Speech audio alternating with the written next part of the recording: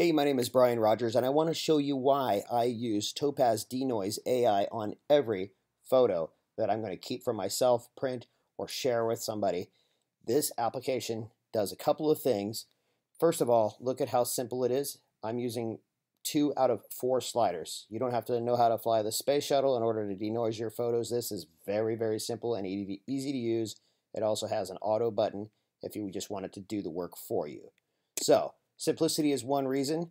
Another reason is that I shoot a Sony RX10 Mark IV bridge camera that has the 35mm equivalent of 24-600 built-in zoom, but it's got a small-ish 1-inch sensor. So that sensor, just like any digital camera, is prone to picking up some digital noise.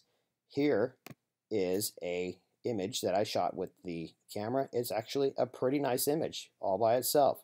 Nice, but there's more to that image, and let me show you what denoise will do for this image. So we're cropped in really, really tightly. There's nothing going on here aside from these 2 sliders being moved. There's no color enhancement or anything going on. We're just going to give you a preview of what happens when you use the noise reduction, and we're only at 15 out of 100 on the adjustments there, so it's not like I've got it cranked way up. Look at the details that are jumping out of this hummingbird's eye socket, the eyeball, the reflections in the eyeball. Look at how much improvement there is. And then let's look at the feather detail down here. That is cleaning up nicely, and obviously around the head and the body, and this is going to be the entire image, has all of this noise in it,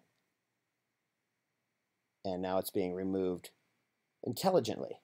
So let me show you the before and after on this. So this is the image before. You can see that it is the Sony RAW file. And another point that I should make before I show you the after is that Sony's RAW file .arw is not extremely well supported in all editing suites. And so when you run through denoise, you get to choose what output you want, and you can put it out to a widely accepted RAW file like a TIFF. So that's what I use for that. Here is the after.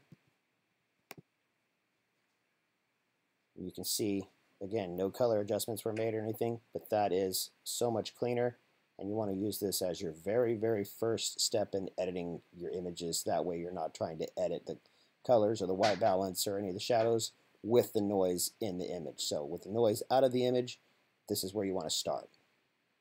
If you want to check out Topaz Denoise, I have a link in the description of the video here, so you can click right to it. I don't work for Topaz. I did not commission to make this video or anything like that. I'm just doing it because everybody should know about this application here and get the best image that they can when they're having fun with their photography. So enjoy.